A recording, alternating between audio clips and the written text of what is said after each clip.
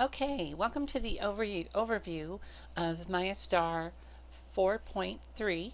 I'm going to go over the changes and what's been added to MayaStar. Basically, what's been added to MayaStar is 4 avatar meshes that are specifically designed and rigged so that you can transfer the weights from them to your mesh clothing. There's 2 for fitted mesh and 2 for avatars that are rigged to the normal bones or the M bones that are not fitted mesh. Um, and um, and I've added some stuff to the menu. So let's go to the MayaStar menu and I'll tear it off. And not a lot has changed. The only really thing that I've added was this new section right here, avatars for weight transferring. So if we open that up, and I'm going to tear it off so it stays open. Here's the different avatars. You know, for fitted mesh avatars, here's 1 and 2. One for female, one for male. And then not fitted mesh avatars rigged to the M bones / normal bones. That's the same as normal bones select. Those are the bones that are selected when you click there. And so here's the 3rd and the 4th avatar. And then I have a group of tools down here that I think you'll use quite often when you're using the avatars for transferring the weights. Let's see, so let's activate MayaStar, and that will bring in everything. We already started with our mesh clothing in the scene, and the mesh clothing is not rigged. Okay, now you'll notice over here we have our layers menu, and we have here are the new avatars. So there's 2 different ways you can get the avatars to appear. You can either click on here in the layers and hide the original avatar, or you can just click over here and we have our new avatar. Let's see, I'm going to hide, this is my mesh dress that I'm using for this video. I'm going to hide it so we can just see the avatar. Okay, so this avatar here is specifically designed to transfer the weights over. It's been rigged. This is the female fitted mesh avatar. There's a male version, and then there's a female regular rigged to the M bones, and then a male rigged to the M bones. And as you notice, when you click on these, it automatically changes and selects the avatar and hides the real avatar, Linden Labs avatar, and it hides the skeleton when you click on these over here. So it's really a lot easier and faster to switch using this. Plus, you're probably going to have this open anyway, so because of the tools. So let's see. The thing about this avatar is that the vertices, it has a lot more vertices than the default avatar. The default avatar, being this one, has about a little over 3,600 vertices. The avatars made to transfer the weight are not meant to be uploaded to Second Life. They're specifically designed to transfer the weights onto your mesh clothing, and I made it with a lot more vertices. There's over 15,000 vertices. They're a lot closer together. They're a lot more evenly spaced than the default avatar provided by Linden Lab. So I did that on purpose to try to get the weights to transfer as smoothly and as evenly as possible. And I also made it, if you've watched the sneak preview videos, you'll have seen that the avatars for weight training, they're not really a bodysuit or a wetsuit in the traditional sense where the clothes sits on top of the body. I purposely made the avatar, the transfer weight avatars, to be as close to the avatar's real shape as possible. So that when you're wearing mesh clothing, that there's little or no poke through, and I think it will actually end up transferring the weights maybe a little bit better than if it was sitting on top of the skin. But it shouldn't have made that much difference. But I just figured it'd probably be, you know, since that's what we want to transfer the weights from, might be a good idea. So it's just something I'm trying to see if it will actually help improve. I hope it will help and improve the weight transfer. So so let's bring back the mesh dress, and so that you can see it fits the avatar. Okay, so there's several ways you can transfer the weights over. You can, my favorite way, and the way I suggest most people at least try, and I think it works the best over traditionally over copying the weights, is or using the copy weights feature, is a feature that not a lot of people know about. It's been around since Maya 7.0, which is called substitute geometry, and it actually does exactly that. It substitutes this geometry of the dress for the mesh avatar, and it keeps the skin cluster for the mesh avatar. So it actually is just substituting. So the name won't change. It will actually, the name of the dress will change to female fitted mesh. You have to keep that in mind if you're going to be using substitute geometry, that the name of your mesh clothing will change, because we're just substituting the mesh clothing for the geometry of the mesh avatar. So it's going to keep the mesh avatar name. That's something you got to remember. The other thing to remember is I find that the substitute geometry works much better on the meter size avatar. What we're looking at here right now is a centimeter scale avatar. So the first thing you want to do is make your avatar the meter scale, and you notice that it gets huge. It's 100 times larger. Those are the feet. Okay, so we're going to click on our mesh clothing again, and we're going to scale it up. Start off with scales set at 1, 1, and 1, and we're going to scale it up. You want to set the pivot point to right in the middle of the grid right there, so that when it scales up, it will scale it properly. And you click on the first scale X, hold down the Shift key to select the scale Z, and you can enter all three at the same time and then hit enter.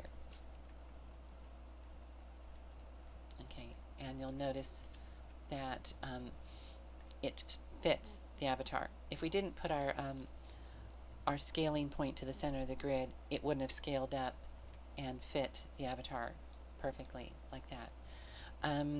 Let's see, one thing to note, that even though the avatar's scale is set at 1, it was 1 when it was meter size or centimeter size. When it was smaller, it was still 1, 1, and 1. So even when we go to meter scale and it makes it bigger, it's still a scale of 1 and 1. That's because it's not changing the scale of the avatar mesh, polygon mesh itself.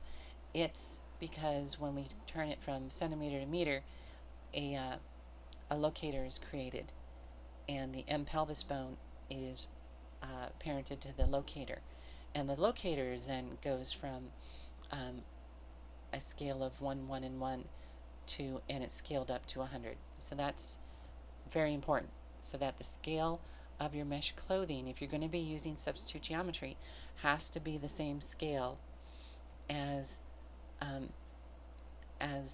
locator here that the M pelvis bone is parented to. That's very important. If you don't have that, it won't work right.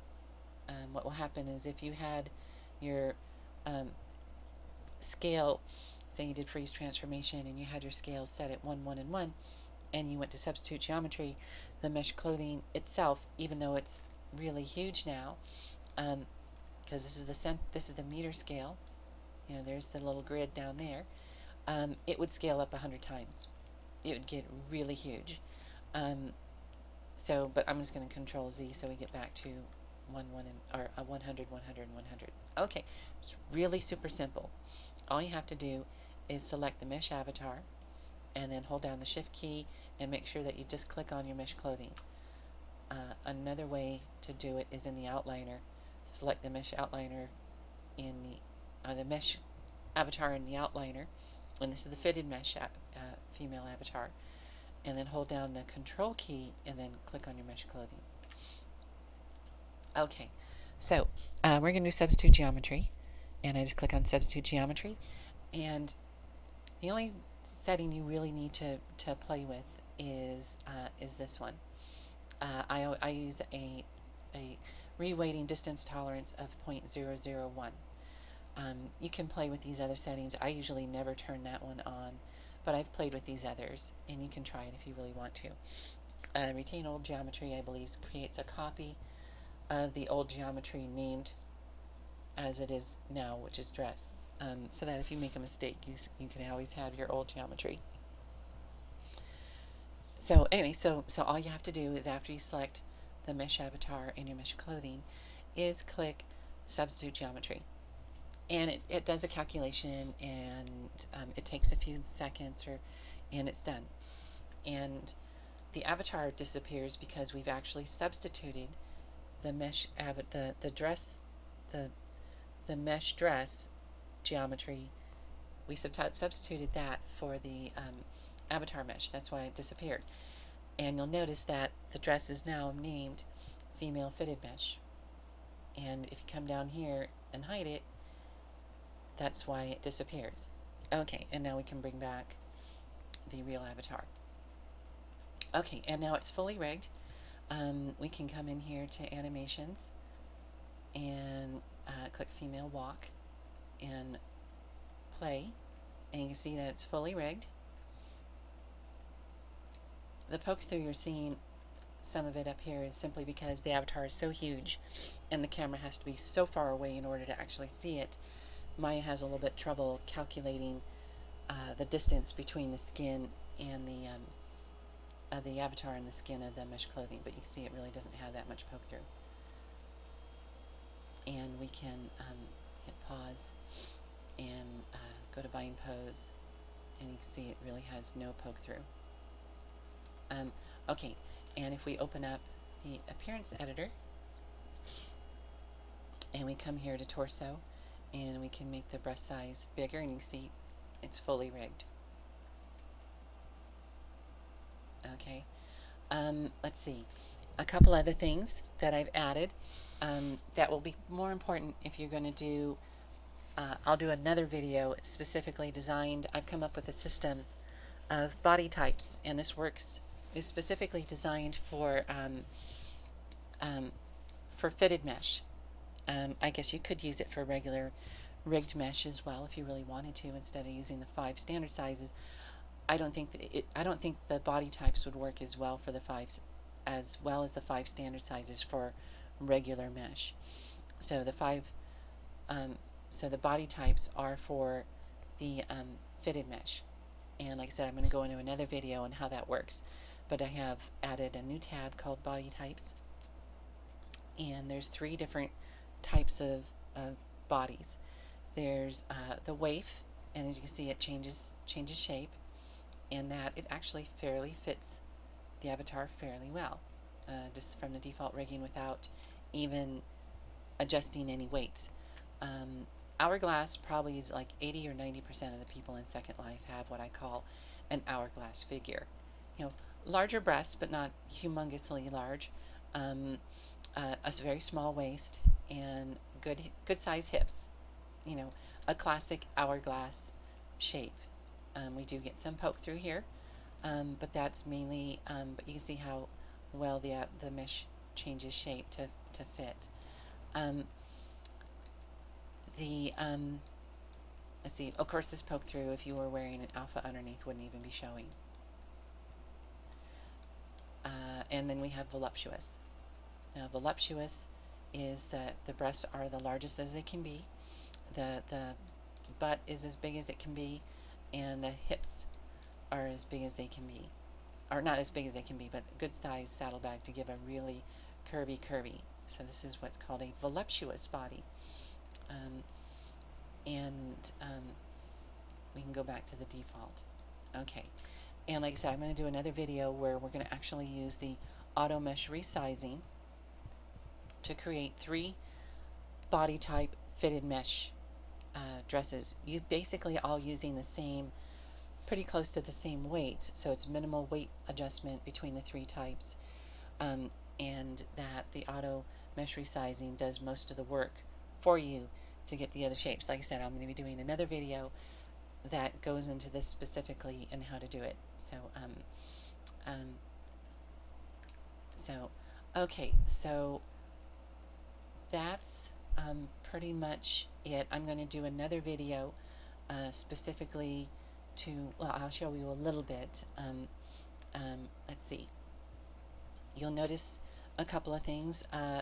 If you're doing a skirt or a dress, you have to make sure that you have enough geometry between the legs. Starting about halfway from the thigh, the middle of the leg or thigh, or maybe slightly inward, and having a lot more geometry in between the legs. You definitely need that um, so that when we adjust the weights here, we have enough geometry so that you don't get poked through on the legs, especially down near the hemline, because you can usually hide anything with an alpha, but if it's poking through at the hemline, you can't hide that with an alpha. So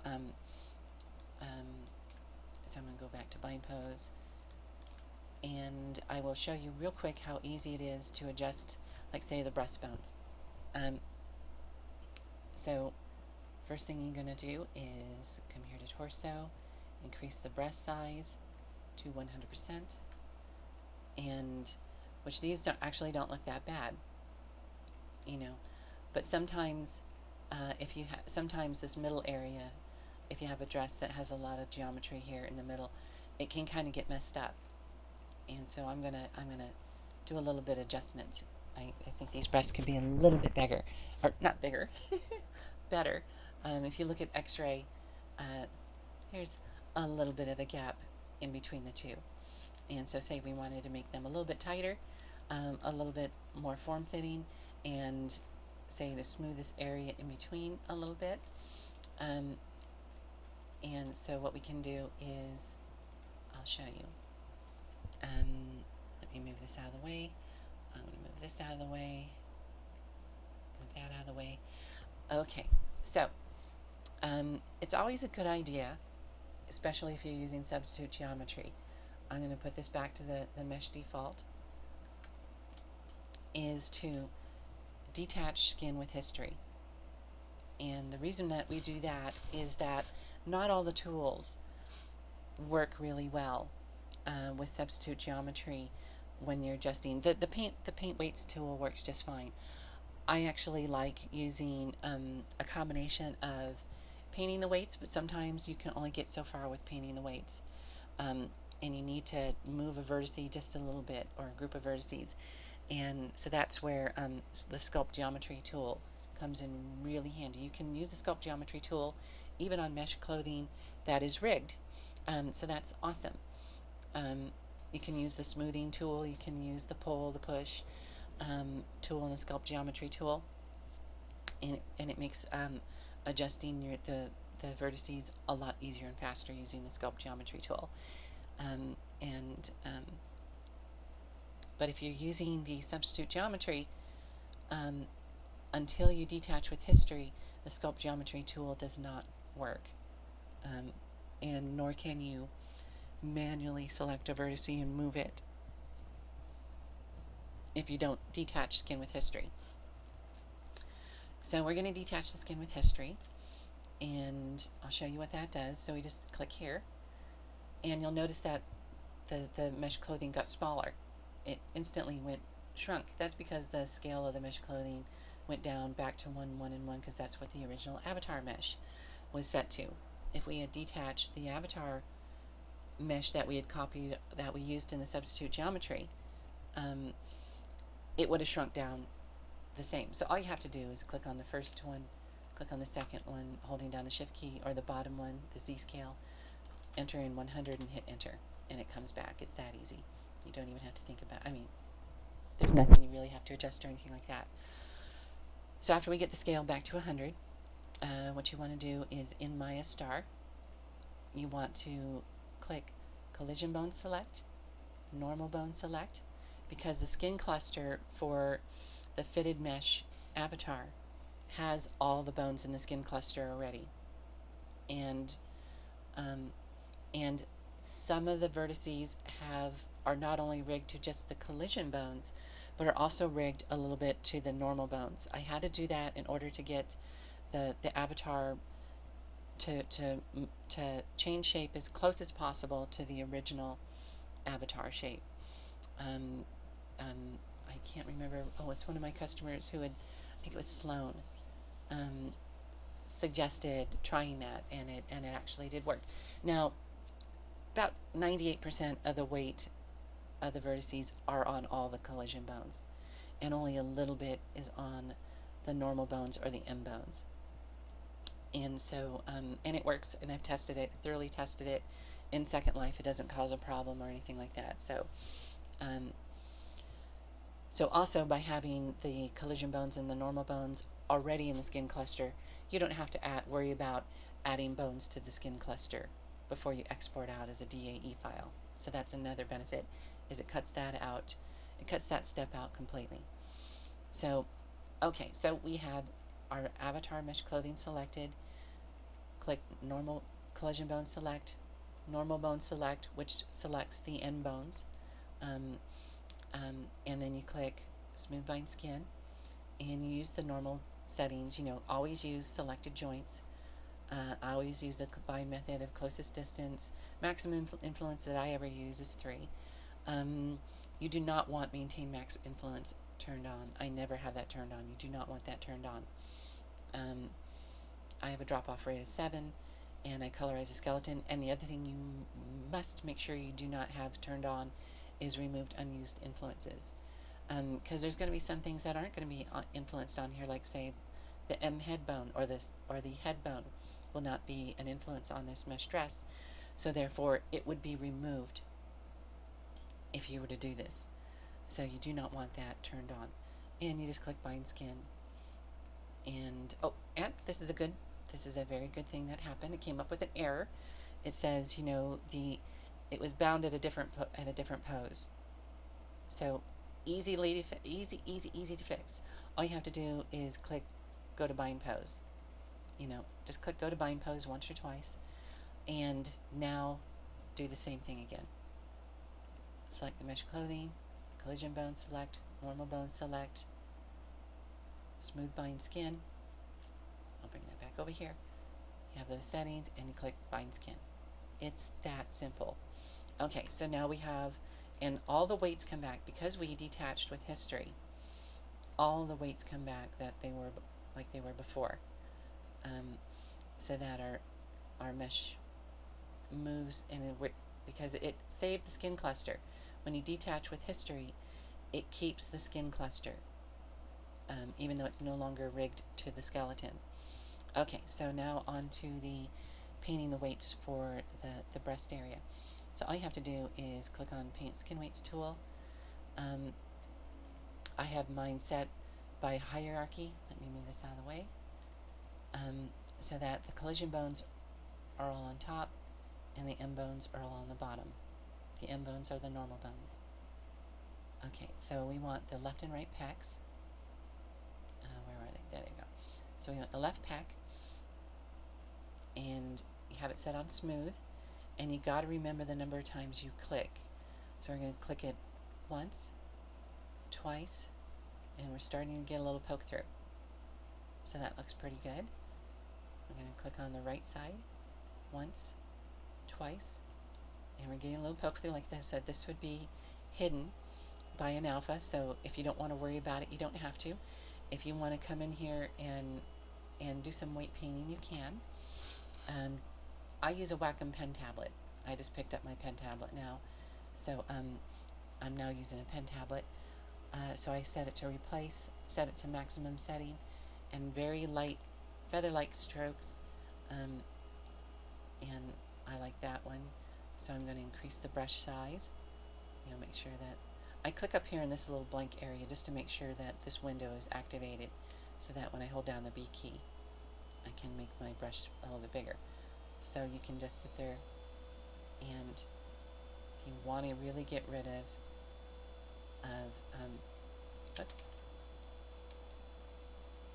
of the poke through, you really can by just doing a little bit of paint weighting.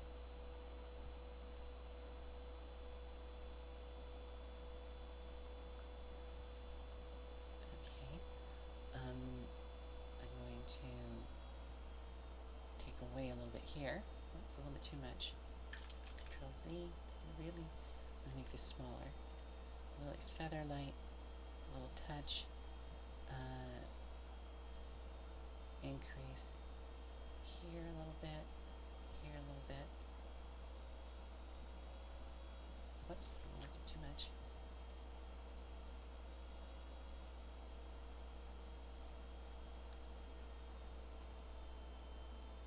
Okay, so that looks pretty good. I might want to increase this just a little bit so it's a little bit smoother. Okay, so that's how easy, you can paint weight with just some minor adjustments. Whoops. Let's see. Left back. See, the window isn't activated. So if I were to hit the B key, it would probably jump down to belly. So I click here to activate it. See how it turns blue? So now when I hold down the B key, I can adjust the size again. Like I say, with this a little bit of weight painting, you can get rid of the poke through.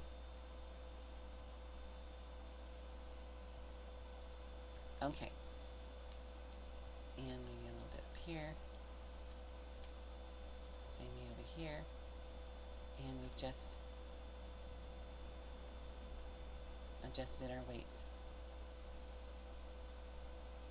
There we go. Okay, and we have some poke through over here as well, but we're not going to do that by doing the left. So say you have some poke through that you just can't quite get it fixed with weight painting. What you can do is go into the vertex mode, and you could select a vertex and go to the move tool, and you could move it like that, or you could, this is where the sculpt geometry tool comes in, and I like to pull, and you can either do it by the normals or by the view. View means it will pull it directly towards the camera. Normals means it will follow the normal map, and it's going to pull it, and I'm doing very light strokes, and you see it's pulling it out just a little bit. So that's another way. If you just can't quite get something with by adjusting the weights, you could use the sculpt geometry tool to make very small adjustments to it.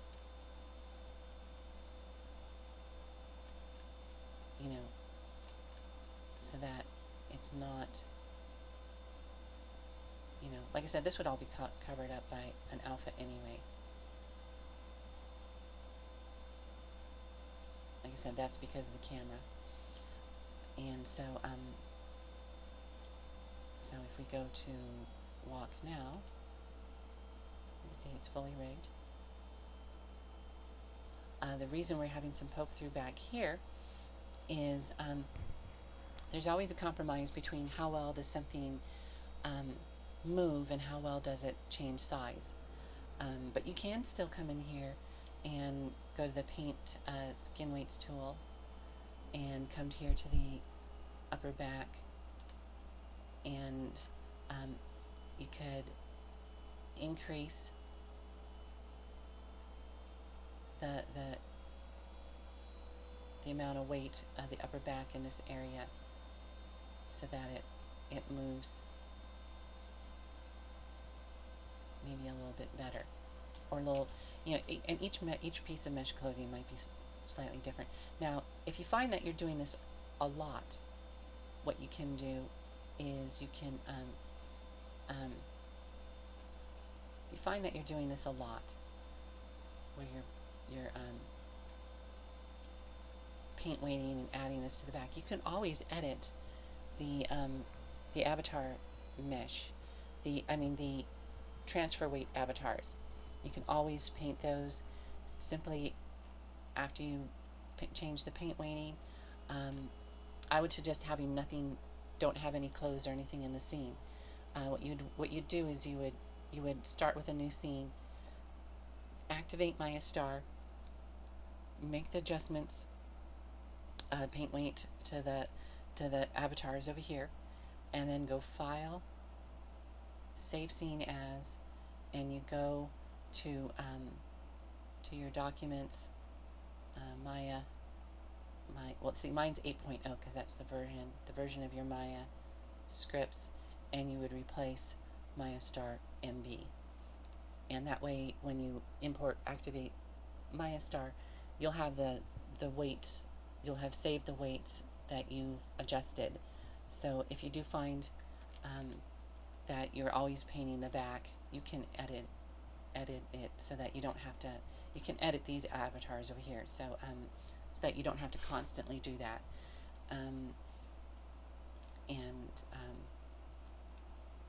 But now we see that we're getting very little poke through. I could play around with this a bit more, and just to make sure um, that there's no poke through.